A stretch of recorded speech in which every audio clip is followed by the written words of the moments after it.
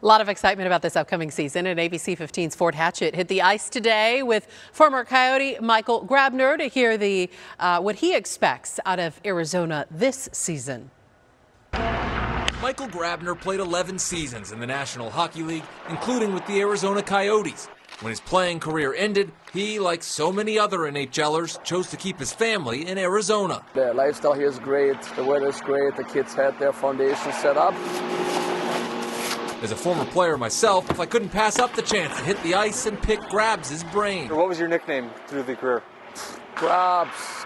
There's so many. Like I just respond anything with a G, really. Like at this point, like hockey, you get so many different ones. Grabby, Grabs. Again, I don't even know anymore. The nicknames stay the same, and so does the lingo. Oh, that's a muffin. But now when he laces up his skates, Grabner also brings a whistle, coaching for the Junior Coyotes organization. It's been a lot of fun. I didn't really see myself as a coach, but somehow I fell into it. Working with kids, I enjoy a lot. Like I like being around kids. They usually keep you young and on your toes. So it's been a great experience the last couple of years, and we'll see how much longer I can keep up with them. But he still makes time to catch games at Mullet Arena and says the offseason acquisitions and young talent could have the Coyotes competing for a playoff spot this year.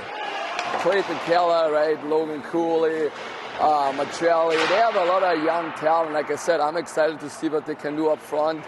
They should have enough offensive power.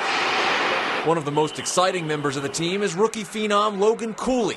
The 19-year-old is actually living with the Grabner family this season. I think it's probably the off-ice stuff, like they're renting a house, they're paying the bills, all this stuff that you didn't have to do before. So I'm hoping I can help him with this stuff and he can just focus on playing hockey and have a good year. And whether it's his youth teams or the big boys, Grabner says preseason predictions don't mean anything once the players hit the ice. You just kind of tune out everything that's outside the glass, and the rink size is most of the time the same everywhere, and you just focus on the game.